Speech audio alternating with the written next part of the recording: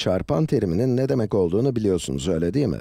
Örneğin 12'nin çarpanları nedir diye sorarsam, başka bir tam sayıyla çarpıldığında 12 sonucunu veren tam sayılar dersiniz ve bu sayıları şöyle gösterirsiniz. 1 ile 12'yi çarparsak 12 eder. O zaman 1 de 12 de 12'nin çarpanlarıdır. 2 çarpı 6 da 12 ettiği için 2 ve 6 da 12'nin çarpanlarıdır. Aynı şekilde, aynı mantıkla 3 çarpı 4 de 12 ettiği için 3 ve 4 de 12'nin çarpanları olur. Evet, 12'nin çarpanları nedir sorusunun cevabı 1, 2, 3, 4, 6 ve 12'dir. Bunlar 12'nin çarpanları. Tabi isterseniz şöyle de düşünebilirsiniz. Mesela 3'ü seçelim. 3, 12'nin çarpanı değil mi? Şimdi aynı şeyi başka bir şekilde söyleyeceğim. Dikkat edin, 12, 3'e bölünür, bölünebilir diyeceğim. Bu videoda çarpan ve bölünebilme terimlerini cebire taşıyacağız. Peki bu ne demek? Hemen bir örnek yapalım, ne demek anlayalım. 3, x, y. Bu katsayısı tam sayı olan bir tek terimli. 3 bir tam sayı. Bunu katsayısı yine tam sayı olan başka bir tek terimli ile çarparsam, mesela eksi 2x kare y üzeri 3. Sonuç ne olur? Eşittir. Katsayıları çarparsak 3 çarpı eksi 2 eksi 6 eder. X çarpı x kare x üzeri 3 ve y çarpı y üzeri 3 de y üzeri 4 eder.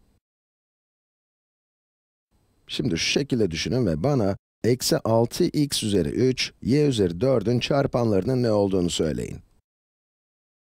Evet, doğru. 3xy bunun bir çarpanı. Not alalım. 3xy, eksi 6x üzeri 3, y üzeri 4'ün çarpanıdır. Ya da az önce söylediğimiz gibi, eksi 6x üzeri 3, y üzeri 4, 3xy'ye bölünür de yazabiliriz. Bu iki cümle arasındaki ilişkiyi anladınız değil mi?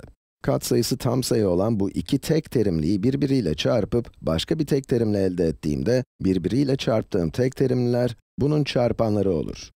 Bu arada tabii, bunun başka çarpanlarının olduğunu da not olarak ekleyelim.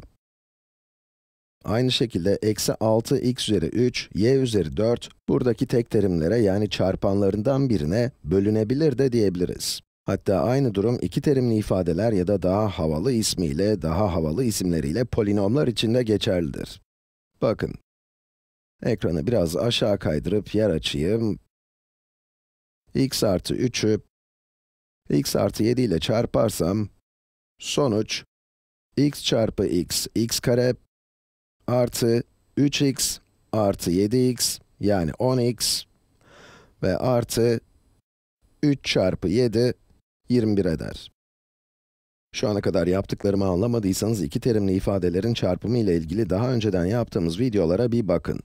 Bu örnekte iki terimli iki ifadeyi, iki polinomu, evet katsayısı tam sayı olan polinomları, buradaki katsayı 1, buradaki de sabit terimleri de tam sayı, hepsi tam sayı olduğu için bu iki terimlerden herhangi biri bu ifadenin çarpanı olur. Ya da bu ifade buradaki iki terimlerin ikisine de bölünebilir. Yazıyorum. X artı 7'yi kullanalım.